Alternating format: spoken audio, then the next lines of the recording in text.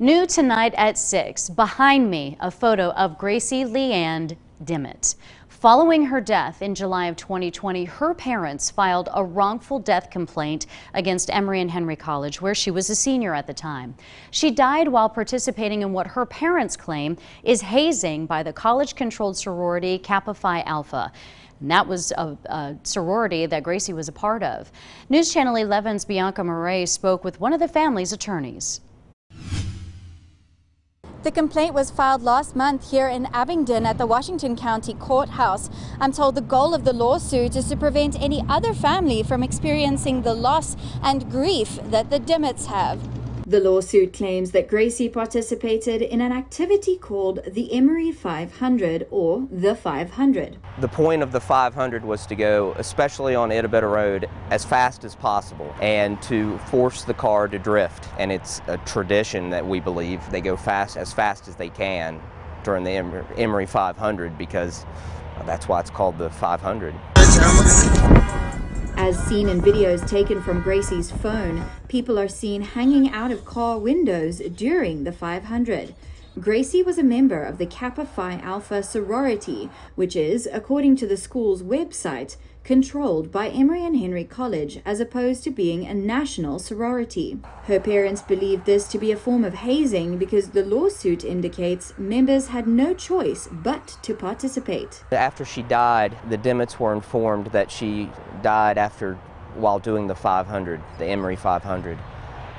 They had never heard of it before. According to the complaint, Emory Henry used its Greek system as a marketing tool to attract students, including Gracie, with representations of an active and safe social life at Emory Henry. The lawsuit states that as a member of KPA, Gracie was encouraged by Emory Henry to participate in a number of hazing activities, including physical beatings, zip-tying members to one another and consuming massive quantities of alcohol, and sleep deprivation, among others. The college website shows a policy against hazing. The school says it's dedicated to preventing and eradicating it. The Dimmitts don't want this to happen to anyone else's daughter or son. They feel very strongly that college needs to be fun, but it needs to be safe, and they want changes made so that this doesn't happen to somebody else. School officials declined an interview, but Emory Henry Vice President for Administration Mark Graham said in a statement, "The loss of Gracie Dimmitt is one that weighs heavy on many hearts at the college. She was an exemplary student and friend to many and is remembered fondly. This was a tragic car accident that took place in the summer of July 2020 during the pandemic, when the college was shut down and only conducting online classes.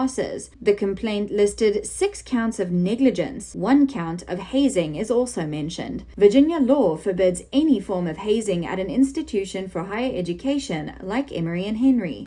Don't assume that your child will automatically be safe because they come here, because they're not until something is done about what's going on in the Greek system. Morrison has known Gracie since she was a little girl. He grew up with Gracie's father. Gracie Dimmitt was what you want your daughter to grow up to be.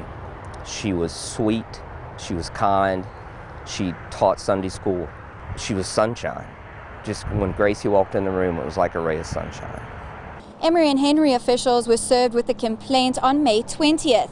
They have 30 days to formally respond to the suit. In Abingdon, Bianca Murray, News Channel 11. Lauren Nicole Salyer, Gracie's then 21-year-old sorority sister, was driving when Gracie died. Salyer was charged with involuntary manslaughter. A jury trial has been set for July in Abingdon.